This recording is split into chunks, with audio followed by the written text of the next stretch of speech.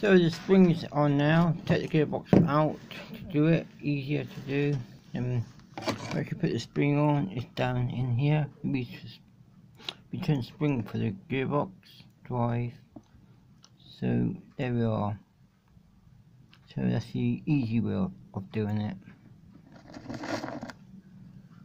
So that will work now. So I think we've seen it before. So got brand new blade boss on. The belt is on now. Got the tensioner spring right at the back. There for the gearbox. Tensioner belt up here. So got a bit of an oil leak here by the looks of things.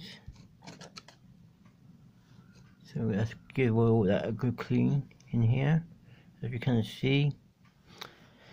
Then after I've done all that, then they're going to put some SP spray on to protect it as well.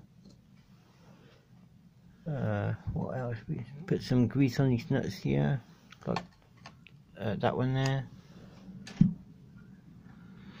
Then they got a new cover,